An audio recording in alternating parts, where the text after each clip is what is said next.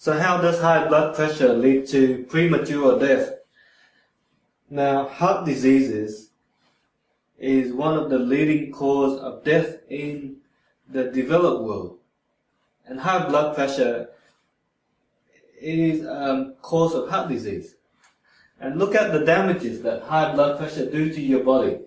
It causes damages to nearly all parts of your body.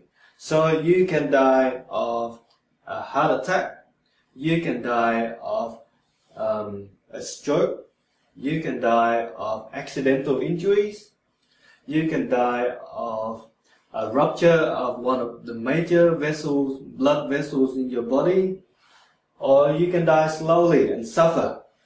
Look at all the damages that's being done to your body, to all parts of your body. So that's some of the reason how high blood pressure can lead to premature death.